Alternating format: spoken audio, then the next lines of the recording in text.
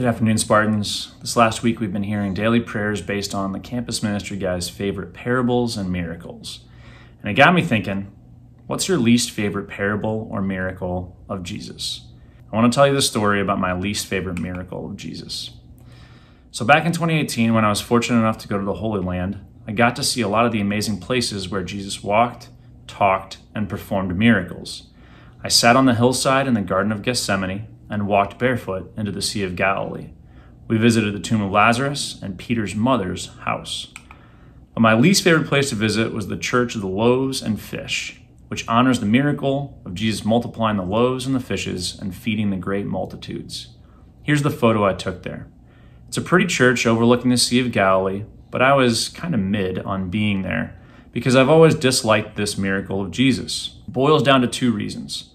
The first reason is that people always seem to want to explain away this miracle, saying things like, maybe Jesus just encouraged the crowd to share their food with one another, so the miracle is really just that he encouraged them to love one another. This miracle, more than some others, seems to be doubted or questioned by people. And in the past, I've even questioned whether Jesus really did anything miraculous with the loaves and the fish. The second reason is because this miracle is fairly ordinary.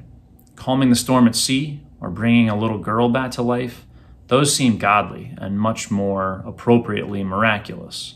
Feeding a bunch of hungry people who forgot to pack their sack lunches seems pretty mundane by comparison. It wasn't until I was flying home reflecting on my trip that I saw the connection between these two reasons and realized why I disliked this miracle so much. What I realized is that I easily accept the big miracles, like Jesus walking on water or raising Lazarus, because I believe that Jesus is God. If Jesus is God, then of course he could walk on water or raise the dead. So why was I so uncomfortable with the idea of Jesus doing something far less godlike and multiplying food for the crowds? I realized it's precisely because feeding the crowds is so ordinary, and ordinary is much closer to me and my life. See, when I've prayed to God for help in the past, I've found it a lot easier to pray for big help, like for family friends who are really sick, or comfort to those mourning a loss.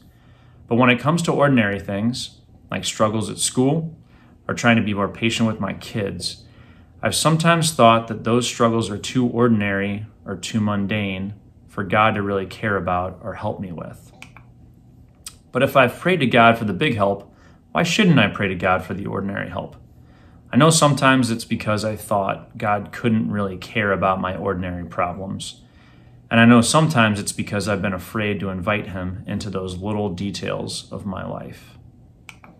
So the miracle of the multiplication of loaves and fishes has really taught me a lot about how I see God and miracles.